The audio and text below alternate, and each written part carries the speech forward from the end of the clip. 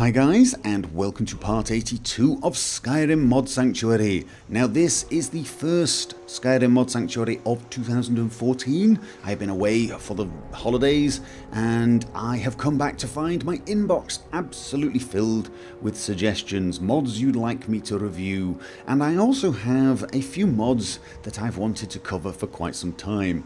For this video I'm going to cover two videos, one suggested by you guys and one that I've wanted to cover myself. Now, one mod that has been coming up a lot in my mailbox with people requesting that I cover it, give my opinion on it, is a mod called Immersive First Person. Now, I am going to be totally honest with you, when I first heard about this mod, I was very skeptical indeed, and I thought it was going to be a gimmick. But I was completely wrong. This is actually an incredible mod actually. It is very well done and very well polished with a lot of options. You can set a hotkey that puts you into immersive first person mode. I'm going to do that now. I'm going to press it. And I am now in immersive first person. Now if I take my hand off the mouse, you're going to see that the screen is still moving. That is my character. His head is moving around. Let me just go back to third person. If you actually look at your character, you will notice that he turns his head constantly. Just from side to side, he's looking around. And if I go back into immersive first person, you can see I'm seeing what my character is seeing, which is, well, it's a little strange actually, but it's kind of cool. I can also look down and see my feet. I can see my hands, and if I take out certain pieces of equipment, like my shield, I can see my shield. That's my sword, my Dawnbreaker sword with its light, and so on. So I can actually see what I'm wearing, which again is very cool. Now, one of the reasons that I thought this might be a gimmicky mod was I was expecting it to have, well, a slightly nauseating effect when moving around, and I'll show you what I mean, because it does. As you can see, there's a massive amount of head bobbing, and if I turn quickly or side step, you can see the whole world leaning. That's because my head is doing so. And if I jump, as you can see, it's a little disconcerting, especially if I move around. And already, I have to be honest, I'm feeling a little nauseous. I really couldn't play like this, which is why I thought it was going to be a gimmick.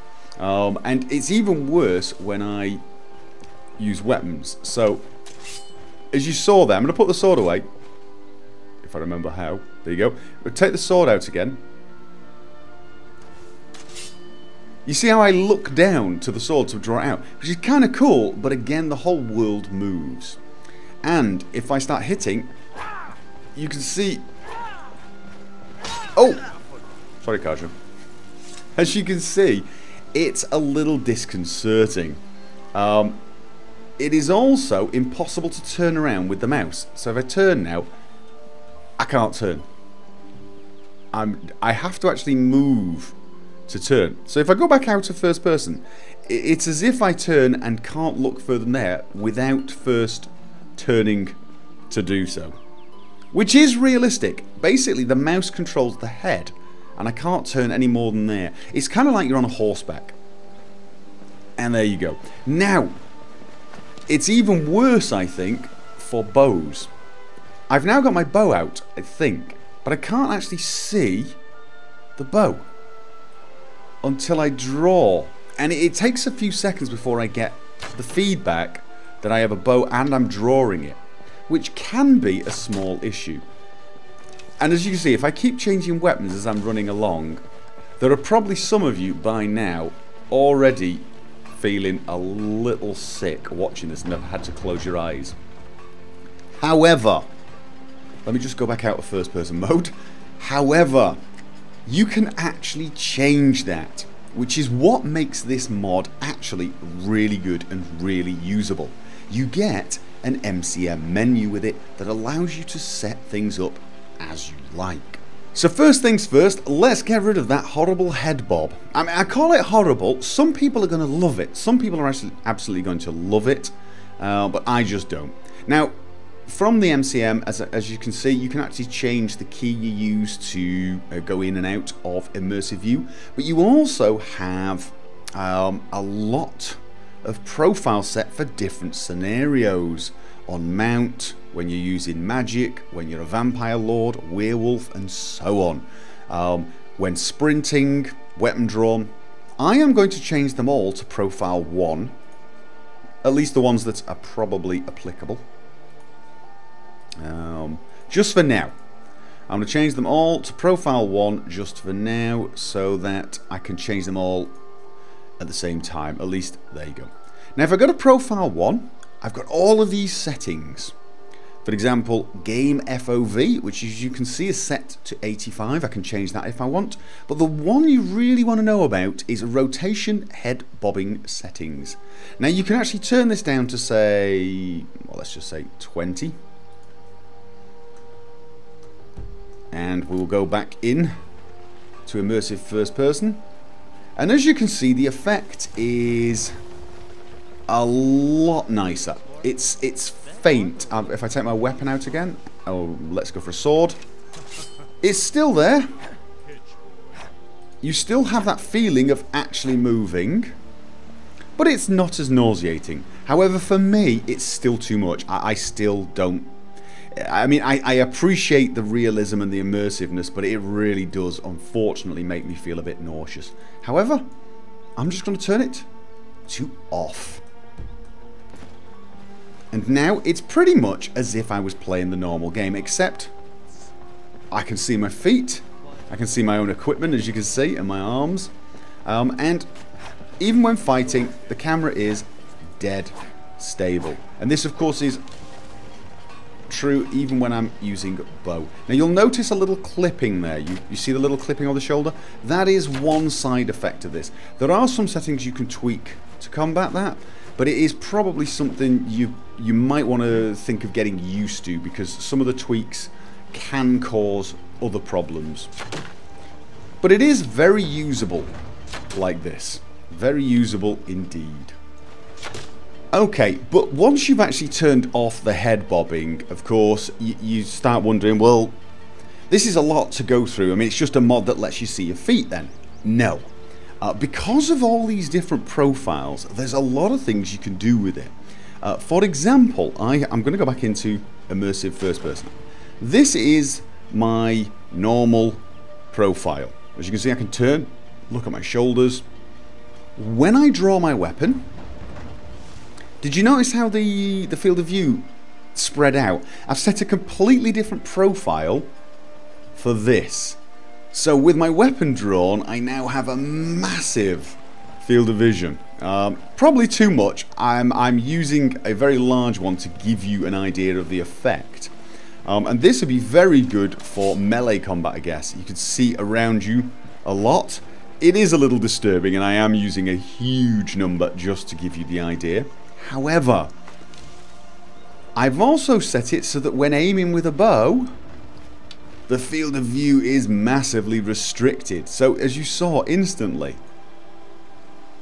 as soon as I point with a bow, I'm focused in, like sniper zoom. Now again, I don't know whether you'd want to play like that, but you have this option. Or perhaps you could set it so that it was, you know, 90 FOV when normally running around, but when sprinting, you suddenly got massive peripheral vision. The first person play now applies also to your horse. Now you probably noticed a little clipping there. That is, I'm afraid, something you got to get used to when mounting the horse. But as you can see, I'm now first person on horseback. And if I take out my sword, it works with the combat as well. So I can still fight from horseback in first person. But it also lets you do first person as a werewolf, which I think is brilliant. I think it's absolutely super. It's one of those things I've always wanted to do. because the third person in werewolf form is just a tiny bit... I think you lose a little. If I press the immersive first person now, I can now run along and see my claws in front of me as a werewolf. This is especially cool when you use something like my Predator Vision mod, so you get the thermal vision. I really do feel like a bit of a hunter now. And it's completely playable. I mean, it's absolutely playable in every way. It doesn't change anything, and you can, of course, go out of first person if you want. If you want to go back into combat. Sometimes melee combat is actually easier in third person as a werewolf. But one of the great things is, once again, you get this great feeling of speed as you go sprinting along as a werewolf. And it even works for vampire form. If you're using the vampire lord form and you want first person, you can do that too. In the end, this is going to come down to personal taste. There are some issues, for example with an archer, with not being able to see the bow draw until the very end, and the slight clipping issues. However, the mod is so customizable that you can literally use it in just a couple of circumstances. Perhaps you just want to have first person when a werewolf or when riding a horse, but not when you play normally. That is possible. There is a key to toggle it on and off. It's very easy to use. You just go into werewolf form, hit the button, and you're in first person. The author seems to have thought of everything. You can have this mod, use it when you want, use it in certain circumstances, set it up the way you want, and it's no trouble whatsoever. I will say one thing: when you install this mod, and this is true of any mod that uses an MCM system, it may take some time for the MCM menu option to appear. On one of my characters, it actually took almost 10 minutes of just standing there looking at the screen before that menu option appeared. That is not the mod's fault. I've seen some people complaining on that page. They complain on other mods as well, and they think it's the mod that's doing it. It's not. It's Sky UI. Sky UI checks for new MCMs every now and again. It doesn't do it over and over, because otherwise that would take a lot of resources, and sometimes it can take a few minutes. The more such menus you have, the longer it can take. One of my characters, though, the menu appeared immediately, but just be aware of that. That is not a problem of the mod. That is just how MCM works. But obviously this is one of those mods that you want to tweak pretty much instantly. My guess is the vast majority of people are going to tweak the head bobbing. It is very aggressive by default. But all round, very well done mod, very polished, a lot of options, really do like it. Now the next mod is a mod I have been meaning to cover for quite some time, and it is a mod that's great for people like me who like to have their faces showing on their character. Now, as you can see here, I'm wearing a Dragon Priest mask, Otar to be precise, and it's got a great little enchantment as Otar, 30% resistance against fire, frost and shock. Many of the masks, the Dragon Priest masks, have great enchantments, they're great items, and it makes the Dragon Priests well worth hunting down and killing. However, the masks do look fairly, well, they cover your face completely, they look fairly intimidating, and let's be honest, walking into a bar and inn and asking for a meal wearing this mask is, well, a little ridiculous. And if, like me, you want your character's face to be showing, it makes all of these masks pretty much something you cannot use. And that is where this mod comes in. This mod doesn't actually replace the Dragon Priest masks. It adds a new item. It adds a crown that has the same enchantment as the mask, and you receive that crown when you pick the mask up. So you actually can have both the mask and the crown. This is great if you have a play home where you can put the mask on a bust, so you can have all of your masks on display and still have the crowns with the enchantments. It's as if you'd disenchanted the mask and enchanted a crown.